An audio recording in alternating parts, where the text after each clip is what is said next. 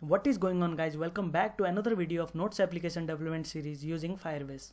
In last video we designed the beautiful create account screen that has email ID, password and confirm password. In this video first we are going to connect our application to the Firebase and then we will create the functionality for create account. So let's get started. So let's connect the Firebase first. So go to tools over here. You can see the Firebase tools. Click on it. It will open an assistant right over here. And from here we can select any of the features. We have to select the authentication since we are doing the authentication. We have to select authenticate using a custom authentication system. Click on it. Here we have all the steps. First step is connect your app to the Firebase. So I will click on it. So once you click, it will open in the web browser and you have to log in with your Gmail ID. So after logging in, click on add project. Project name will be automatically detected. You can change also. I'll click on continue. Analytics you can enable or disable. You can select an account that will be default account and click on create project. It will take some time to create the project. So as you can see, our project is ready. Click on continue. So it will display the Firebase Android app is created. You can click on connect to connect. So yes, our Android Studio project is connected to Firebase Android app. So you can minimize this and you can see over here it is connected. So now our app is connected to the Firebase. You have to add the features, like what Firebase features you want. For now we want Firebase authentication. So click on add Firebase authentication SDK to your app. Accept the changes. It will add all the dependencies that are needed. Accept changes. So our Gradle sync is finished. We are connected to the Firebase and also we have added Firebase authentication SDK. So you can close this now. Now we have connected to the Firebase. Now we can add the functionality for create account. So let's create the reference for all those edit text and create button. Let's add those. So edit text. We have 3 edit text that will be email, edit text, password edit text and confirm password edit text. I am giving full name. You can give small name also. I prefer the readable names. We have a button that is create account button. Also we have a progress bar and one text view we have, that is our login button, text view. So these all things we needed over here. Now let's link those in onCreate method to that ID.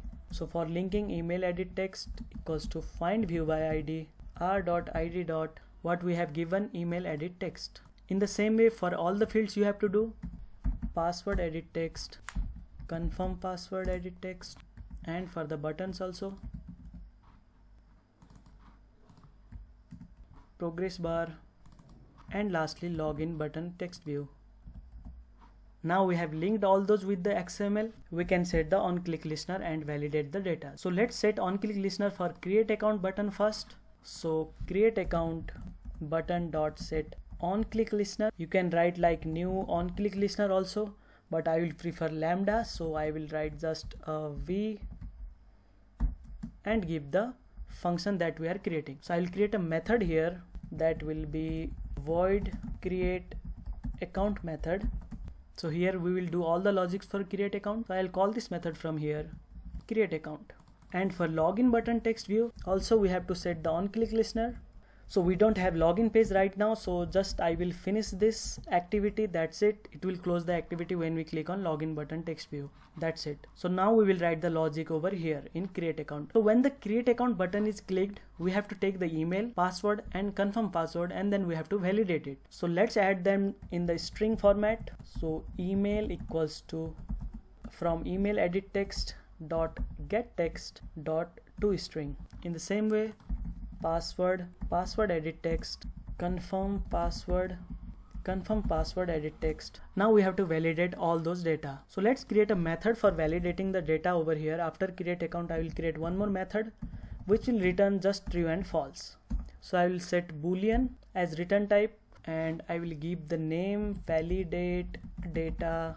I will take all those values. So I will take string email, string password, string confirm password.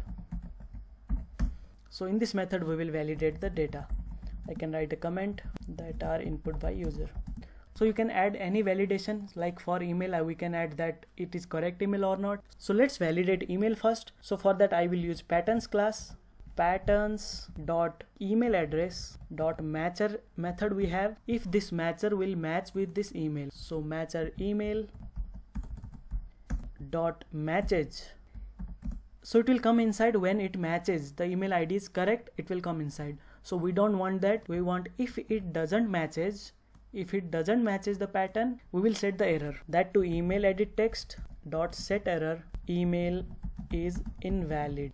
So it will show some error message if the email is invalid. Now we don't want to test anything after this, we can directly return. Once email is invalidated, we can't do anything, so we can return false. Means the validated data will return false. Again we have to test for if email is valid, it will come here. So we will test if password dot length, we will test password dot length is less than 6. So we want password greater than 6, so I will set less than 6. So if it is less than 6, we will set the error to password edit text dot set error password length is invalid. You can write any of the message, again it will return the false. So if email ID matches, password is greater than 6, then we have to test password and confirm password are same or not. So if password dot equals confirm password, if it doesn't equals, means we have to add this, then we have to set the error message to confirm password edit text set error password not matched and return false. Now if email also matches, password is greater than 6, password also matches, we can return true. That means everything is correct, validated data is returning true. Now we have to call this method from create account button. We will set this to a is validated equals to, call this method validate data, we'll pass email, we'll pass password, we'll pass confirm password. If this value is true, we will go ahead. If this is false, we'll return from here. So now let's run the app and test it is validating or not. So our create account is ready. I will give some wrong email ID like test and I will click on create account. So yes, it is showing email is invalid. Since it is not a valid email, it is showing the error. I will give the correct email ID. Now if I click on create account, it is saying password length is invalid. So I will give the password length as 6 and confirm password I will give different. Now let's see. So password not matched. If I give the correct password, so now no error is there, that means this is validated is true. So here what we can do is, if is validated is false, we can directly return from here.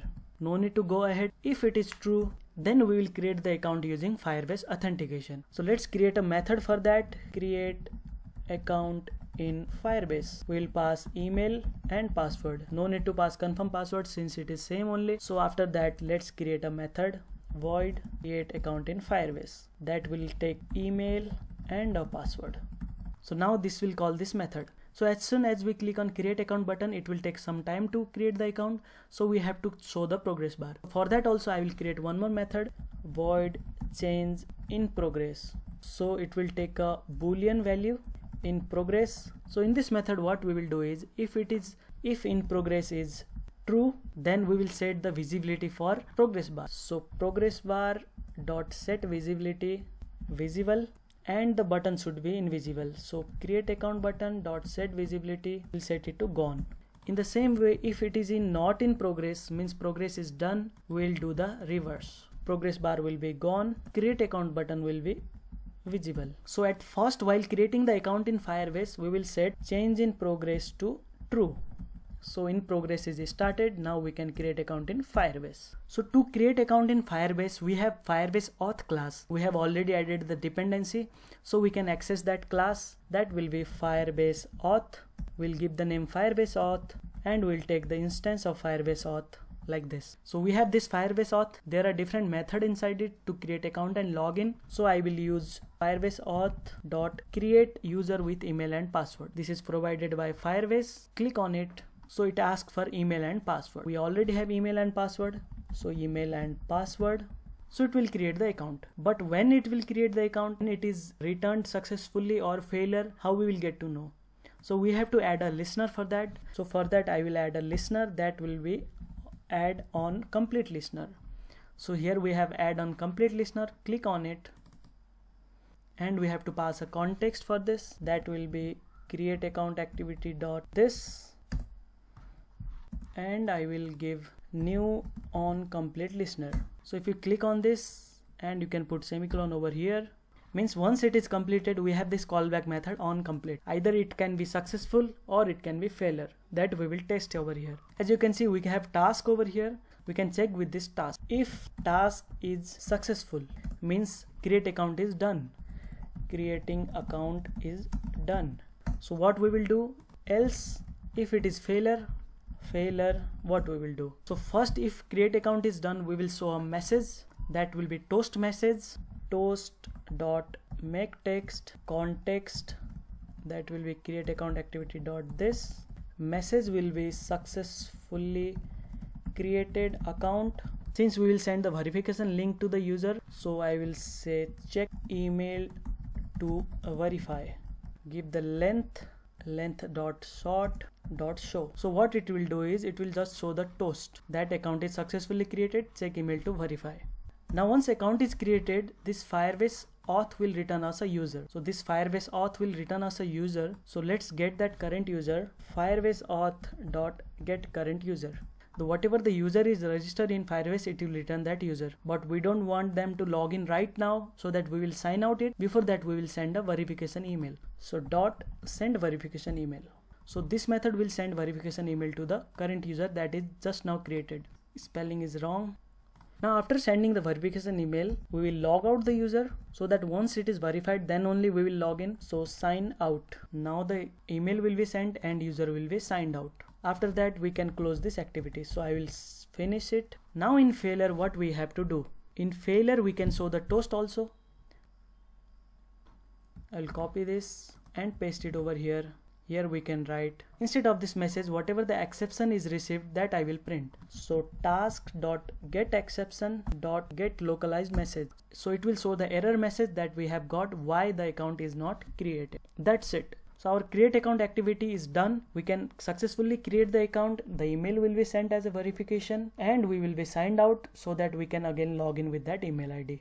So to make this authentication work, we have to go to Firebase and enable the authentication. So let's log in the Firebase. We have already created the project. Go to Firebase, get started. Select your project that you have created, that is Notes Pro. From here we have to enable the authentication. So for authentication, go to Authentication tab over here. Click on Get Started. So we have to select the sign in method. We are using email password. So click on this email password and click on enable over here. And you can click on save. Now our email password is enabled over here. So now let's test everything. So run the application. A validation we have tested already. So I will directly input the correct email ID. Password I will give test123. Now let's click on create account. It should show successful or the failure message. Let's create it. As you can see, the successful message came and went, and the application is closed because we have written finish over here. We have signed out and finished the activity. So let's check on Firebase either our user is registered or not. Go to users over here. So you can see just now I have registered the user. Now this user cannot be registered again. We can test that also. I will give the same values. If I try to register again with the same email ID, let's click on create account. So that email ID is already in used by another account. So as you can see, after the process is completed, still progress bar is there, since we have not added the change progress bar method over here after completion. So after completion, change progress bar, that will be false, so that it will show the create account button again. Now let's check the email that I have got email or not for the link. So I'll go to Gmail. Since we are testing the Firebase, sometime email doesn't comes in inbox. You should test in spam also. My email is on spam. Just now I have received the verifier email. So I have this link to verify the email address. As soon I will click on this, it will verify the email. Then we can log in with this email ID. I will click on this. So your email has been verified. You can now sign in with your account. So that's it for this video. We have designed the create account page. We have connected to the Firebase and we have successfully created an account. In next video we will create the login screen and we will log in with the email ID and password that we have created just now. So if you enjoyed this video, please hit the like button. If you have any doubts and queries, please comment below. I will reply for you. See you in the next video. Bye bye.